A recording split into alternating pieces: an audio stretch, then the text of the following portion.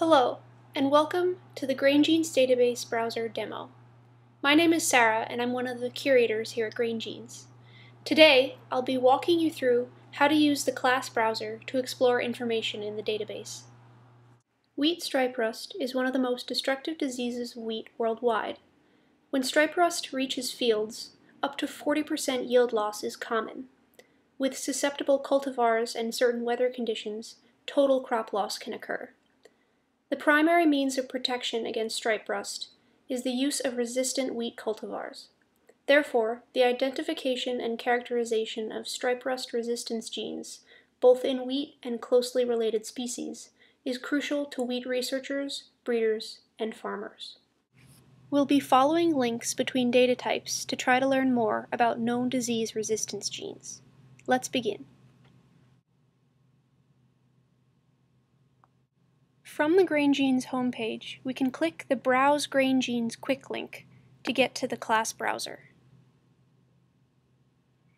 Listed below the search bar are the names and counts of all the data types that are held in the database.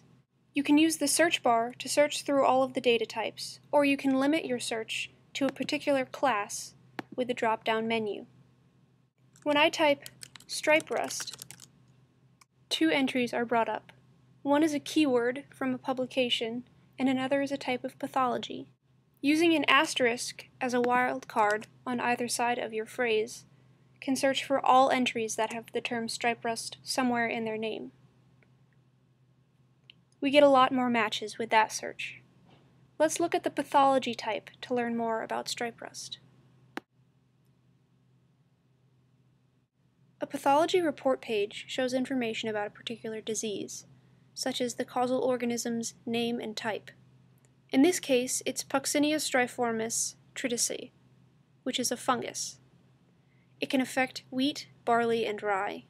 Other information shown includes evaluations that have been done on germplasm for resistance to this pathogen, symptoms of the disease, images of infected plants, and known resistance genes. Let's look at the first resistance gene listed, YR29, in wheat. We are then brought to a report page for the gene, which has some general information on the gene's role and references. Clicking Marker Report opens a new window, which expands to show both the gene info and the locus info. From here, we can see that YR29 is on chromosome 1b on the long arm. A marker has been identified for the gene, XWMC44. Clicking on the Wheat Composite 2004 1b map, we are shown a CMAP view of a composite map for chromosome 1b. Our locus, YR29, is highlighted. A few other stripe rust resistance genes are on this chromosome. Interestingly, YR29 is in the same position as a leaf rust resistance gene, LR46. We can look more into that later. On the locus report, YR29 was only listed on one map. With CMAP, however, we can compare maps to see if any markers near YR29 are also in other maps. I'm going to choose two maps for comparison. Scrolling down, you can choose to add maps on either the left or the right. We are then prompted to choose a map set and a specific map to draw.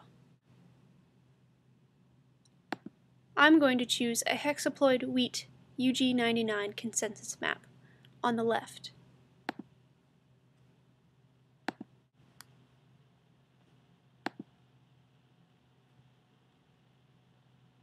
And the consensus SSR map on the right. Here we are shown how many features are shared by the two maps. Blue lines are drawn between shared features, which are also highlighted in red. Let's highlight the feature that was listed as a marker for YR29 on the locus report page, XWMC44, so we can see if it's in any of these maps. If we scroll down to Feature Options, there is a bar called Highlight Features. YR29 is already in the bar. If we type a comma, then XWMC44 in quotes, and press Redraw, the maps are shown with our marker highlighted in yellow. There can sometimes be variation in marker names. For example, XWMC44 can also be listed as just WMC44 or XWMC44 1B. If we type all three of these into the Highlight Features bar and press Redraw, we'll see that the marker actually exists on all three of these maps. So now we know more about the location of YR29 on the genetic map, and the marker surrounding it. Let's get some more info on that significant marker, XWMC44. Going back to the locus page for YR29, we can click WMC44 to go to the probe report for this marker. There are primers available to use this marker in marker-assisted selection, as well as PCR conditions, and information on the researchers that established these primers. The marker is a microsatellite, and a sequence of the probe is likewise available. Interestingly, WMC is also a marker for the LR46 locus that we viewed nearby to YR29 on the map. So this region of 1B contains both a stripe rust and a leaf rust resistance gene. The LR46 gene is tightly linked or pleiotropic to the stripe rust resistance gene YR29. Perula and Pavan76 possess these two resistance genes. The germplasm report for Perula states that it is part of the USDA's National Small Grains Collection. You can get more information about this line and how to obtain seed by following this link to the GRIN website. Back at the marker report for YR29, clicking on Show Nearby Loci will take you to the SQL interface, where a pre-crafted query will output a list of markers from the consensus map we looked at before that are within 10 map units of YR29. YR29 and LR46 are both at position 115. A slight alteration of the query, substituting 10 with 20, and we get a larger range of markers. XWMC44 is now listed and is at position 100, a distance of 15 centimorgans from LR46 and YR29. Because this is a consensus map built by combining information from multiple maps, the map units are not definite. However, this still gives us a good idea of how close the marker is to its linked genes. If we want to read further about YR29, its markers, and its relationship with LR46, we can click on the reference pages. Here's a reference for a moss wheat web page for the two genes. That looks like it could be informative.